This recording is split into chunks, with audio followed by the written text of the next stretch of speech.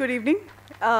It's a great pleasure to be here, and I'm here on behalf of IISER, the Indian Institute of Science, Education and Research, here in Pune.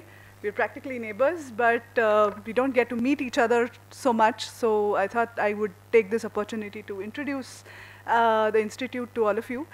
IISER Pune, as some of you may be aware, is one of 7 such institutes in different parts of the country, which have been set up about 12 years ago now, to integrate science education with science research, high-level or high-quality science education and research-oriented science education to be integrated with science research, cutting-edge science research as it happens at the place it happens. This was essentially put forth as an idea, the idea of having these kind of institutions was put forth because it was thought that science education, particularly at the undergraduate level, is getting slightly divorced from the places where scientific research takes place, and which is also resulting in lack of talented young people who can come and start contributing to research that is happening in the country, which is thought to be an essential part of the country's overall development if the country wants to progress from being a largely service-based economy to a knowledge-based economy where we are producing knowledge actively and trading in knowledge and contributing a larger portion of the economy is comprised of this contribution of production of knowledge, which means that we need to have people who are trained in research, who are able to carry out research at the global level with equal competency. And this cannot be done overnight. It has to start at the level of training of youngsters to do research, which was the whole idea behind setting up of these institutes in different parts of the country. And IISER Pune is one such institute. So by definition, you can see from the name that we are a science research as well as a science education institute. As an educational institute, we have 3 programs, educational programs. One is, of course, the regular PhD program where students who have a master's degree can come and do a PhD in various branches, various disciplines of science, which I'll talk about in a minute. The second academic program is the integrated PhD program where students with a bachelor's degree, either a BSc or a BTech, can come and do an integrated master's plus PhD at IISER in one of the disciplines.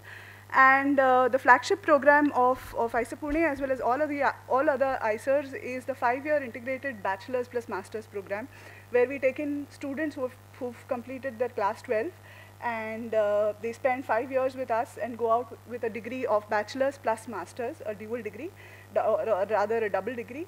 And what is interesting about this program is that it aims to give students a bit of a breadth as well as some depth in science.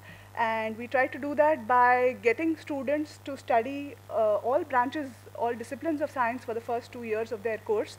So in the first 2 years of their BSMS program, as it is called, they study physics, chemistry, mathematics, biology, earth and climate science, and a little bit of humanities and social sciences as well, because we believe that science needs to be contextualized in terms of society to be able to really appreciate its value and its role in society.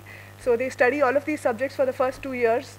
And the next 2 years, they have a full choice of what they want to study. They can choose to study any combination of disciplines. They can combine a few papers or a few credits in chemistry with some in biology, some in mathematics, and so on. So they have a complete choice with respect to what they want to study in the next 2 years. And in the meanwhile, from the first or the second year onwards, they also start doing small research projects, which they do in the labs of scientists who are also teachers, also their teachers for the bachelor's and master's level. They carry out vacation projects or semester projects, which are 3 months to 6 months in duration. And this leads up to the 5th year, by which time they are quite well versed with some of the techniques and skills that are required for research to be able to take up a full-time 1-year research project in the 5th year.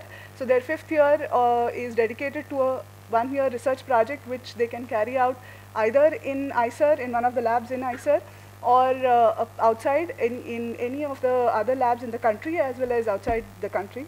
and at the end of which they come back and present their work as in the form of a dissertation in as a master's thesis, which they have to defend, and then are given a degree of bachelor's and master's.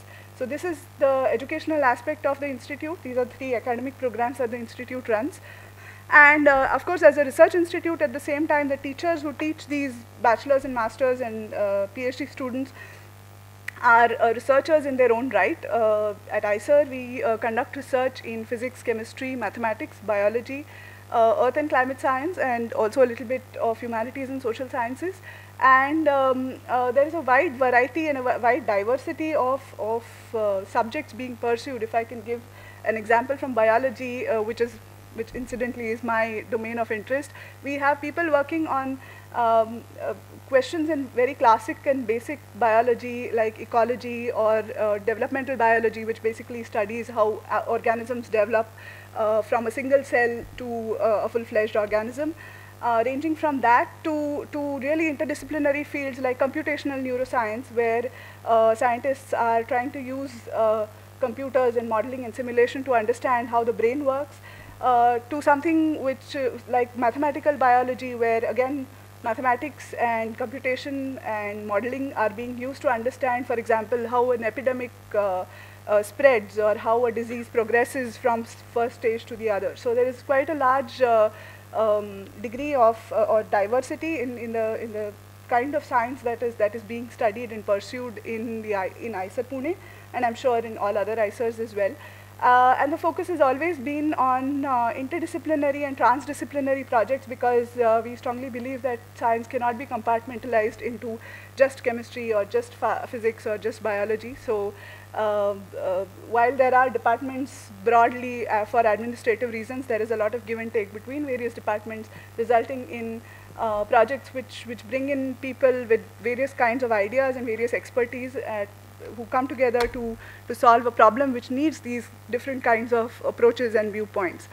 So this is what has been happening in IISER, and at the same time, outreach and taking science and educational initiatives equally to people outside IISER has also been a very strong focus right from the beginning. As a part of this drive and this focus, the Center of Excellence in Science and Mathematics Education was set up at IISER. And here at the center, we conduct workshops and training programs for teachers at different levels to equip them to face the challenges of upcoming, of their changing role in the changing field of education. We try to introduce particularly science and mathematics teachers to inquiry-oriented teaching, which means that the focus should be on the process of science rather than just remembering facts, which sometimes tends to happen at the school and early college level. Of course, along with trying to reach out to the educational system, we are very, very keen as an institute to reach out to the citizens and the community in which we are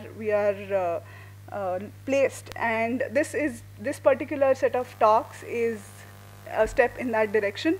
And it's a great pleasure to be able to talk to technologists. We come to the hotbed of technology and talk to technologists who are basically just complementary to what we have been doing, because any high technology does not come without high science behind it. And this is exactly what we want to bring forth to all of you through these series of talks. And which is why we've also chosen diverse fields of sciences which have a lot of crosstalk with technology. And today's talk by Professor Somak Raychaudhry will definitely give you a good flavor of how science and technology are practically married to each other and can't do without each other if we are to make some substantial progress in this field. So I'll now invite Mr. Bala to introduce Professor Somak Raychaudhry. It is great to have representation from another institution which is dedicated to work in the basic sciences, IUCA, and I'm sure Professor Raychaudhry will talk a little bit about IUCA in his lecture as well. Thank you.